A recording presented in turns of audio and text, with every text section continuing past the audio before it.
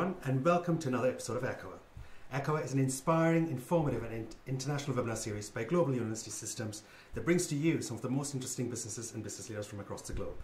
Our topic today is high fashion to the House of Lords, and we're joined by Baroness Verma, UK politician and a member of the House of Lords. Baroness Verma has been a member of the House of Lords since 2006 and has previously served as Parliamentary Under Secretary of State for the Department of International Development. Today, we'll explore what it takes to be a politician, and we'll also take a look at some of the avenues you can take to get into politics. We'll also get some insights into the work Baroness Verma has carried out, championing equality and gender issues, and understand the importance of playing an active role in the community. Baroness Verma, a very warm welcome, and we're so excited to have you here. Thanks very much. It's great to be here. We're so thrilled. Baroness Verma, before we start, we have this tradition here at ECHOA where we talk about one of the GUS values. And I would like to tease out one of those values and hear what your thoughts are on integrity. What does integrity mean to you? So it's a really good word because in today's world, you can see that there are a lot of connotations around integrity. And I think what it should mean is that if you say something that you're going to do or deliver on, you do it with honesty and with respect for the person involved, or with the group involved or the organisation involved. So for me, integrity means I will partake in something knowing that I'm being honest about whatever I'm going to do. A lovely way to start. Thank you, Baroness. To our viewers, do send questions for Baroness Verma in the live chat box, and we'll come back to you during the Q&A session. So let's dive straight in. And one of the key questions, or most exciting questions that all of our students have, is you have a career in politics that spans over 2 decades. Could you talk us through your journey as a politician?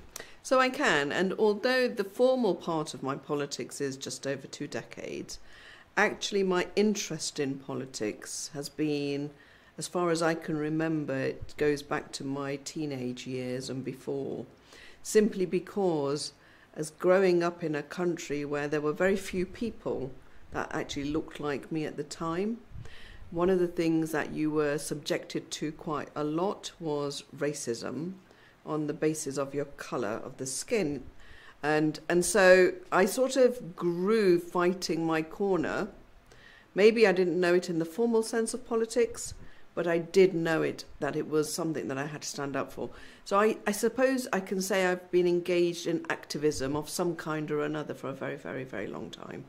Did you always know you wanted to become a politician? I know you said that you've been active in it at a very young age, at a very early stage, especially when you were in education. Did you know that this is what you want to do one day?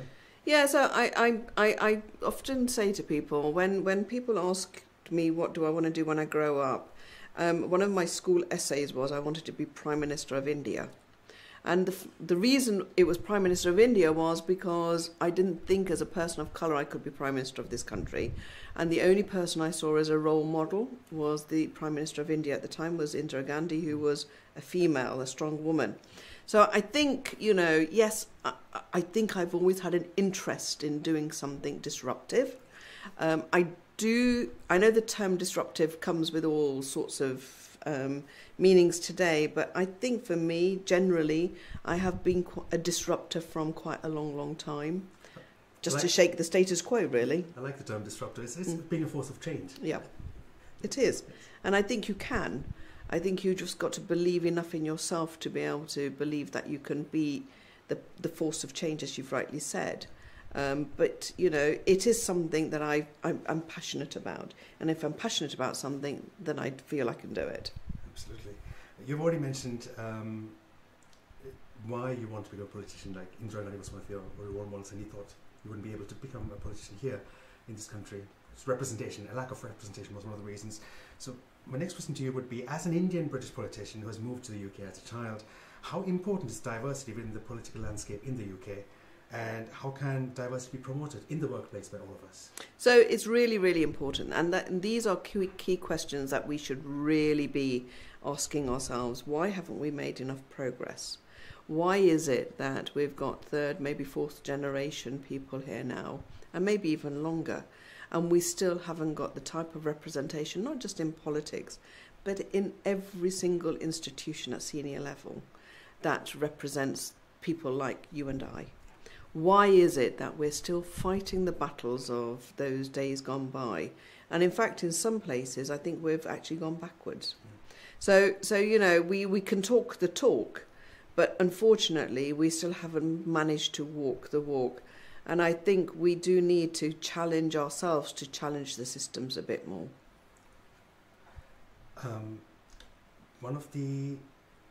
You mentioned about being passionate about what you do. So I would like to explore your work championing equality and gender issues a bit further. How important is it to pursue avenues that you feel passionate about? And how can students build on the work that you have done and play an active role in championing equality? So for me, the thing is very simple. If everybody does not have access to the same opportunity in life, regardless of their postcode, regardless of their gender, regardless of their race, regardless of their ability or disability, I feel that we are in a world that is poorer for the ability of that talent to come through. Now, I can't change the world on my own. Nobody can singularly, but we can all play our part. And some of it is that we don't allow things to go unsaid, unchallenged, or we accept that this is inevitable, so we can't do anything about it. There is no inevitability in life. You know, we've all got an opportunity to change something. I wasn't born in a political family. I decided to do what I'm doing because I just couldn't stand those people who purported to stand up and speak on my behalf. And so I think you need to take the decision, am I going to wait for somebody else to do it? Or am I going to be the person who's going to start the chain of events and let people join the train? Somebody starting the chain of events. I guess one of the proudest moments in your life, I'm sure there have been a lot of proud moments, must have been when you were appointed chair of the UN Women UK Committee, where you served for 3 years from 2018. Was this a moment in your career where you felt all your hard work as ministerial champion for tackling violence against women and girls overseas was starting to get recognised? So look, first of all, I don't do anything in my life for recognition. But I've been very fortunate. I've been in the right place, right time and right people around me to do things. Being chair of UN Women UK, I'm still the chair. I've got another 3 years of it because I was elected to serve another 3. It gives me a platform to raise issues that I've always championed. I drive change. I'm one of those figures that does transformational change. It's sometimes painful. But unfortunately, if we have to go through pain to get a better outcome, so be it. But I am also incredibly proud of the fact that in my 20s, I was on a refuge as a non-executive to see at first hand the sort of abuse that was given from one human being to another. And that really shaped why I wouldn't stand by and let abuse happen and stand up and speak up about it. So I think there are so many points in your life that happen to be the point that you say, right, I've now achieved this, what's next? So being chair of UN Women is just another part of my journey. I will stop doing what I do when I know that I don't need to do it anymore. And we hope you still continue doing it because the world needs more people like you.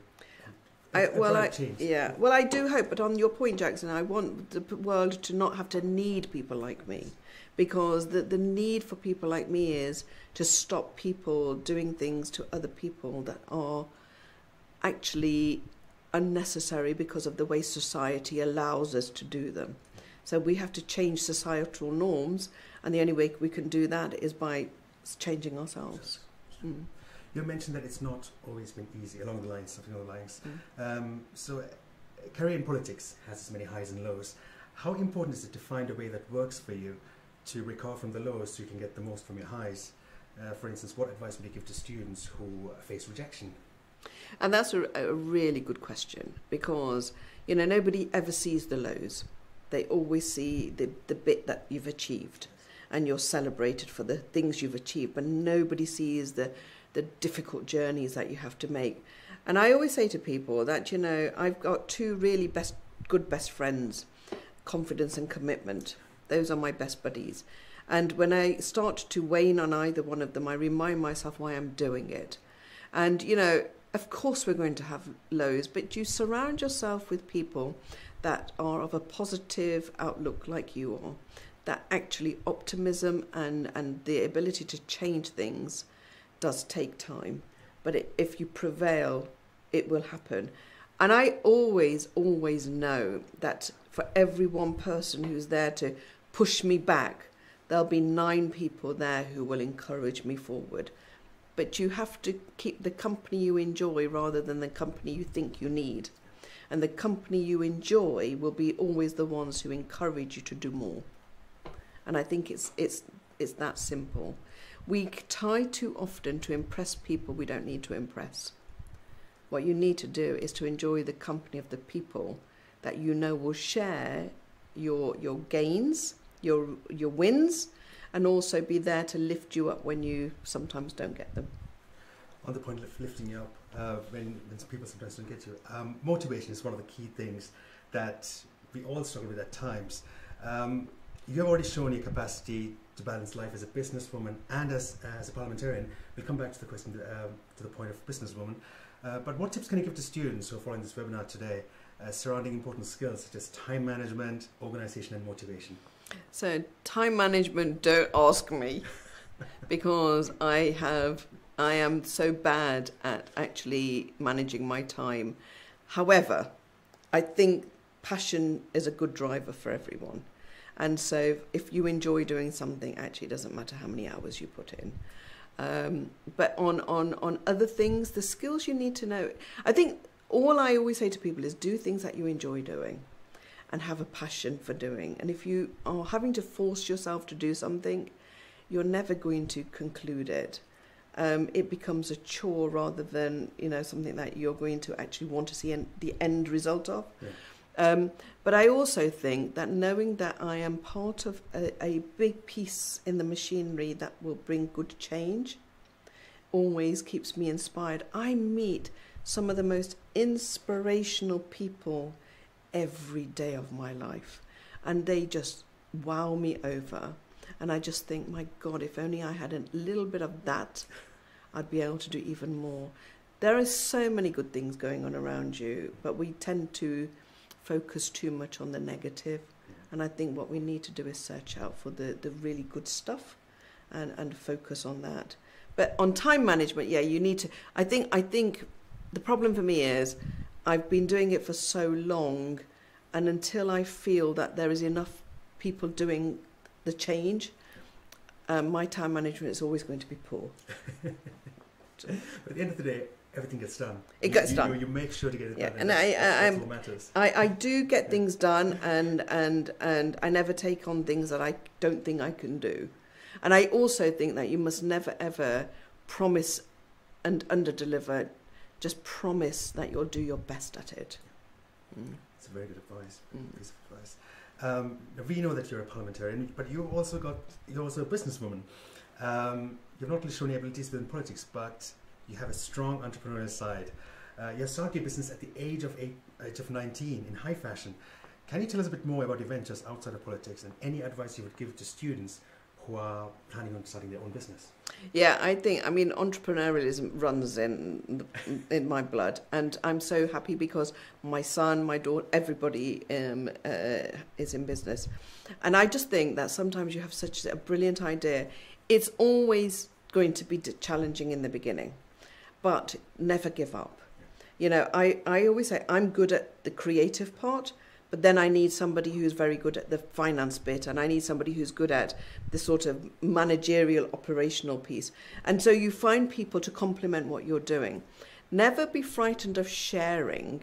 It's easy to want to have the whole pie and eat it, but actually the whole pie could be value 0, where I would rather have a pie which maybe I can get 25-30% out of, but it's a big pie. Yeah. I also think, do your homework.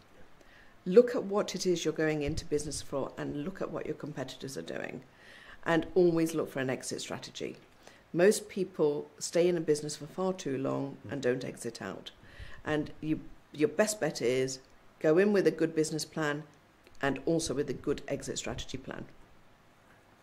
That was about business. Now, let's say a student's interested to have a career in politics. Like, what skills do they need to aim to develop, and what advice would you give them to do so? Well, you've got to like people first. You've got to be able to like people. You've got to be able to be challenged on things, because not your belief systems may not just be the belief systems of everybody around you, you know. And so it's taking the rough and the smooth together. I also think you need to know what it is you want to do in politics. I mean, I've always been driven by inclusiveness, equality, looking at gender, looking at racism, sustainability. I mean, you know, I am a huge fan of making the world a better place. And I know I won't be able to do it by myself. And I know the institutions are still not 21st century ready. We still live in institutions that have been there from the 18th, 19th, 20th century, and the movement is very slow.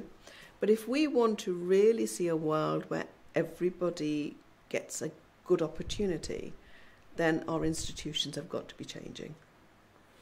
You mentioned a good point there. Institutions have got to be changing. And to students who are watching, do send questions in for Baroness Verma. Don't be shy.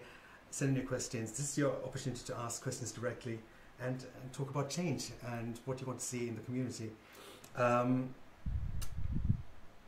To many students following this webinar today who would like to replicate the success you have had in your career, how important was education to your success? And what advice would you give to students to make the most out of the education? So there are two big points there.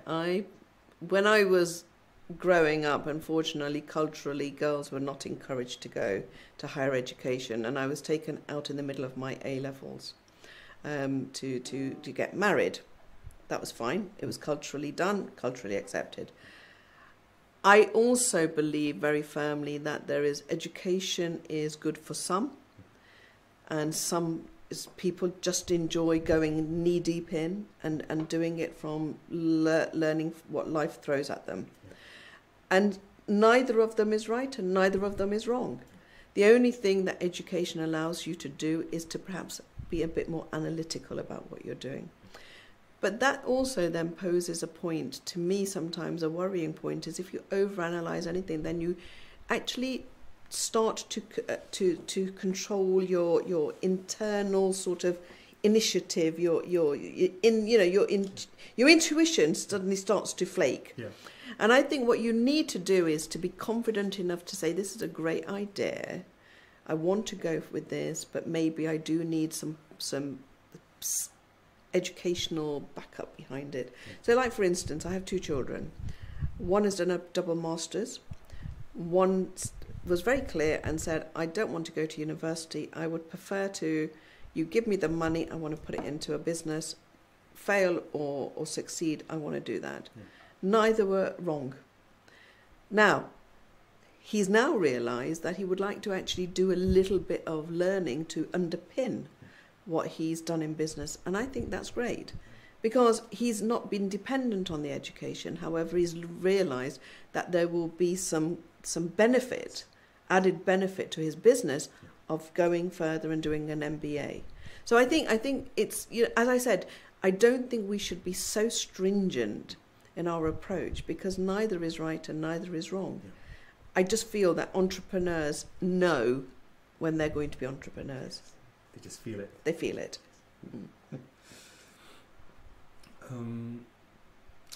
As a student who has always been passionate about politics, like some of our students, we're one of the students who got to know that you will be one of our next guest speakers, and she has sent this question in earlier.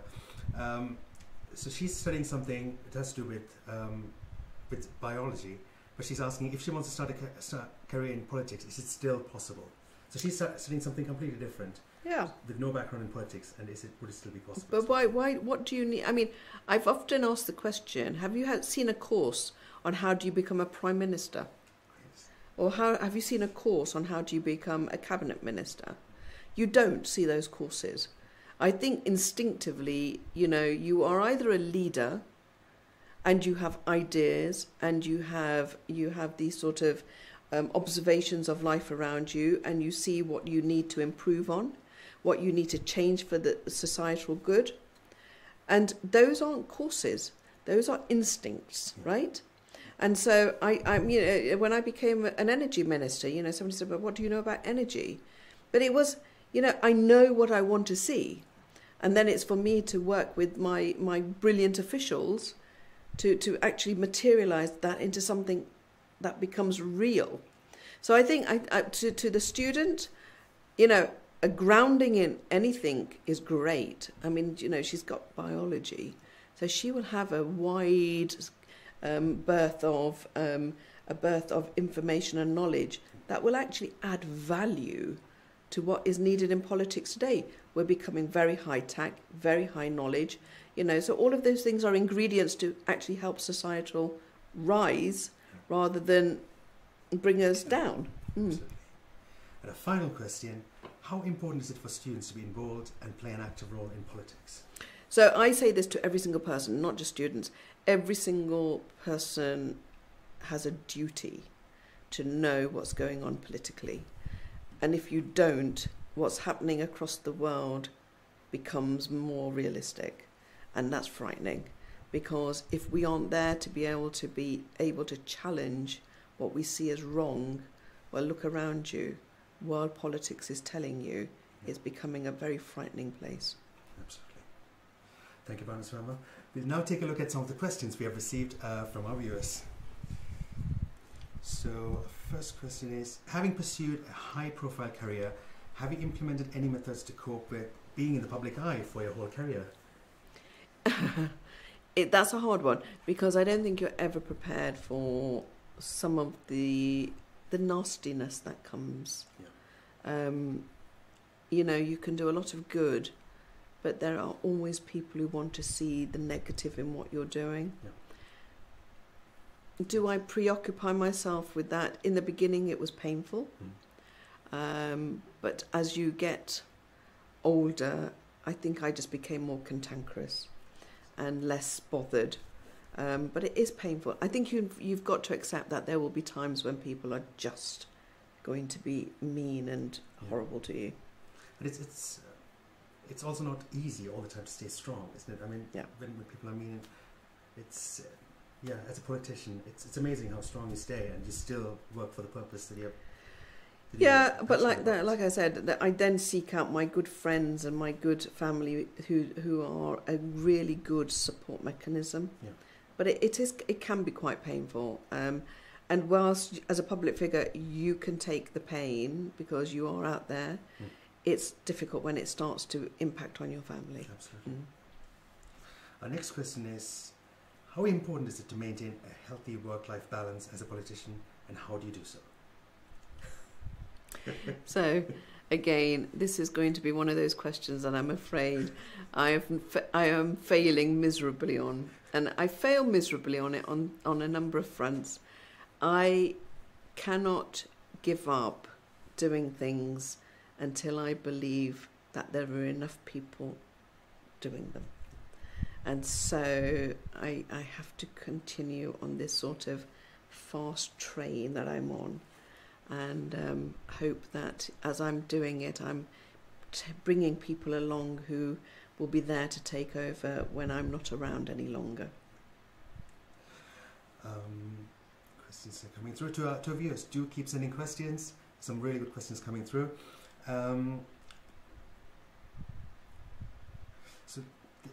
So one of the next questions is, looking back, you have an impressive career. What goals have you still yet to accomplish professionally, and how important is it to always look forward? So my goals are to make sure that I reach out to enough young people to be able to encourage them enough to reach out beyond what they believe that they can achieve. Because I honestly think most of us limit ourselves to our potential because we like to feel safe. And sometimes putting the head above the parapet moment is always going to be difficult. But I just feel that there is just so much that needs changing. Climate change is coming and we're not doing enough about it. We're not doing anywhere near the amount of work that we need to do to make opportunities equal for everyone. So there's so much to be done. And I just hope that one of the things I managed to achieve, even today, if I can leave today knowing that a few people will feel inspired to get up and do that little bit more in the public space, I will be incredibly happy. Our next question is, this is following up on your climate change that you've just mentioned. Is it more important than ever right now with growing concerns over climate change that everybody plays an active role in politics? Yeah, because I think we haven't spoken enough about the absolute devastation that we are doing to our planet. I mean, everybody, we talk about things like, water, weather events, but we are degrading our soil at such a pace. We are going to have water shortages. We have population growth that is going to have to be managed at some point. We have, there's this love affair for us to have quick, cheap things in the now, and we don't actually know what the stories behind that cheap product of today is going to impact on the landfill that we are piling all of this into. So I think we've got to start asking ourselves, rather than pointing the finger somewhere else, are they doing enough? Yeah. Maybe we should just look in the mirror and ask ourselves, are we doing enough? Yeah. Do we need to have so many more cheap products coming into our lives? Or are we able to manage on seasonal foods, on seasonal things? Are we just now addicted to not being able to say no to something that's quick and easy in front of us? And you mentioned that it's something that we can all play an active part in to make a change. Yeah. Next question is also about climate. Under the current economic climate, what advice would you give to a young person to keep motivated? No, it wasn't about climate, I just thought about climate. Yeah. Well, it's you turn on the news, it's depressing. There is war going on in the world. There is hunger going on in the world. There are a lot of challenges going on in the world. Now, I can sit there and be the pessimist, or I can sit there and say, what part can I play? It may be a tiny part, but if we all gather with our tiny parts, we suddenly become a big part. Absolutely. And I don't believe we should be destructive in our playing of our parts. We should be proactive. Let's start. Look in the mirror. What do I do individually? How do I get my community to join in? How do I get the wider society to join in? So I think there is something you can do. I have never, ever sort of said to myself, let me set a goal that I can't achieve. Let me set a goal that I can achieve, but let me achieve it well. Yeah. Can you share a story of a successful client campaign other than create sorry. That was a wrong question. The question has been rephrased here. What are some of the transferable skills you've applied in your politics career from your fashion business? Listening. If you're a business person, you need to know what the consumer needs. Do not try to sell the consumer something they don't need, but sell them something they want. Yeah. So in high fashion, I went into high fashion at a young age because I was a young person.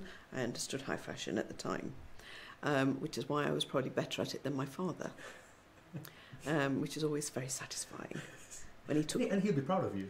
Well, he's in the heavens now, so he's looking down, smiling and thinking, she's causing trouble still. But I think the interesting point is that, transferable skills are ones where you're comfortable of being able to, I look at what I've learned over the years in business, which I still utilize. Would I do something that I would expect somebody else to do? And if I'm not prepared to do it myself, then my expectation for somebody else wouldn't be there. So I've always worked on the frame that, I am quite happy when I was in my factories to get onto the factory floor, get the broom and do the sweeping if I needed to do it. Yeah. Just as I would today in politics, go out there and be banging on doors and encouraging people to come out and join in trying to change the world. So you have the skills that you just utilize in different ways. and never be frightened of challenging yourself. You know, it's lovely to see that you've actually done something that you didn't think you could. I've encouraged people to come into politics who never dreamt of coming into politics. Now that they're there, they enjoy it because they see the changes they can make. Same with business. Absolutely. That was our final question, by the way. Perfect. Baroness Verma, you've been such an inspiration. Thank you so much Thank you for sharing expertise and insights with us. It's been a pleasure to have you here. Well, thank you very much for having me. Thank you. And to our viewers, thank you for joining us today. We hope you have enjoyed this webinar. Echo is back next week on the 25th of May at 1 p.m. BST with Raj Pradhan, CEO of Leica Media. He'll give us first-hand insights into today's broadcasting world. For more information, follow our YouTube channel, and we look forward to seeing you next week. Thanks again.